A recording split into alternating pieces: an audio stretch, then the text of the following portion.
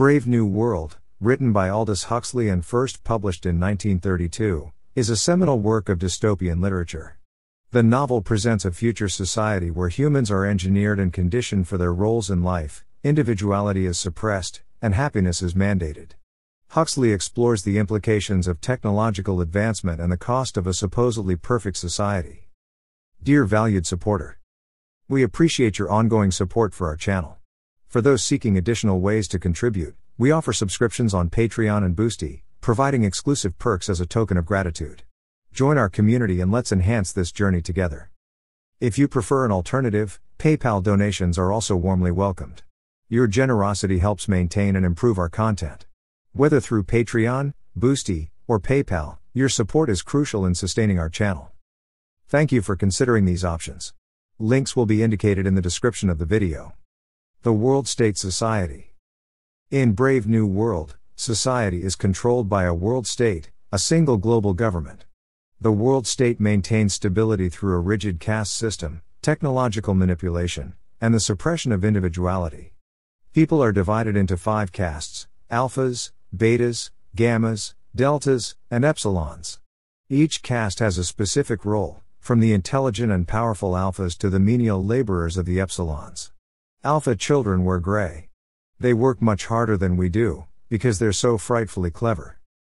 The government uses advanced reproductive technology, like the Volkanovsky process, to produce large numbers of uniform individuals.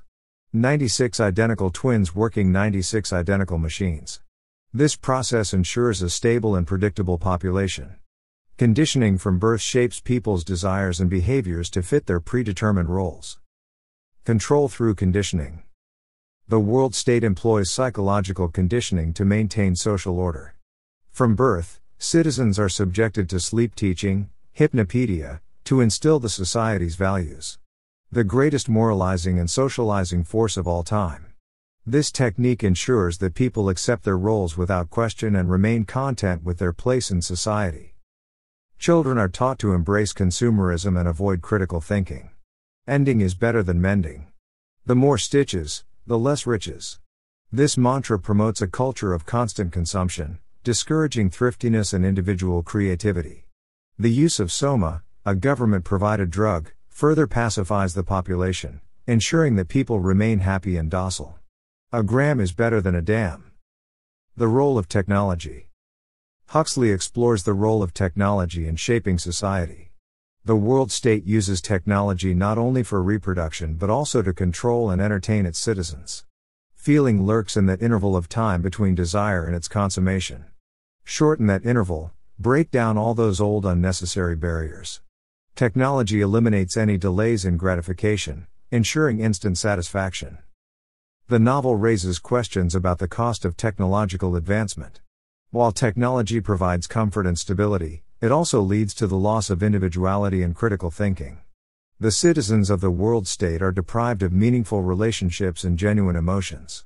Community, identity, stability are the core principles of this society, but they come at the expense of freedom and authenticity. Loss of individuality. Brave New World highlights the dangers of sacrificing individuality for the sake of societal stability. The citizens of the world state are conditioned to conform to societal norms and avoid any behavior that deviates from the norm. Everyone belongs to everyone else is a slogan that epitomizes the lack of personal connections and the emphasis on communal relationships. The character of Bernard Marx exemplifies the struggle for individuality. Bernard feels out of place in society due to his physical appearance and dissatisfaction with the conformist culture. It makes me feel as though I were more me. Despite his efforts to assert his individuality, Bernard ultimately succumbs to societal pressures. The Savage Reservation. The Savage Reservation serves as a stark contrast to the world state. Located in New Mexico, it is a place where people live according to traditional customs and values. John, also known as the Savage, is born on the reservation and raised with a mix of indigenous and Shakespearean influences. Oh, brave new world that has such people and John's arrival in the world state highlights the clash between two very different cultures. He is initially fascinated by the technological wonders but soon becomes disillusioned by the lack of genuine human connections and the shallow nature of the society. I ate civilization. It poisoned me, I was defiled. John's struggle to reconcile his beliefs with the reality of the world state underscores the novel's critique of a society that prioritizes stability over individuality and authentic experience. Themes of control and freedom. Huxley explores themes of control and freedom throughout the novel. The world state maintains control through technological manipulation, conditioning, and the suppression of dissent. Citizens are deprived of personal freedom in exchange for a stable and comfortable life. But I don't want comfort. I want God, I want poetry, I want real danger, I want freedom, I want goodness. I want sin. The character of Mustafa Mond, one of the world controllers, articulates the rationale behind the world state's policies. He argues that sacrificing freedom is necessary to ensure social stability and prevent conflict. The world's stable now. People are happy, they get what they want, and they never want what they can't get. Mond's perspective reflects the utilitarian approach of the world state, which prioritizes the greatest happiness for the greatest number, even at the cost of individual freedom. The cost of utopia.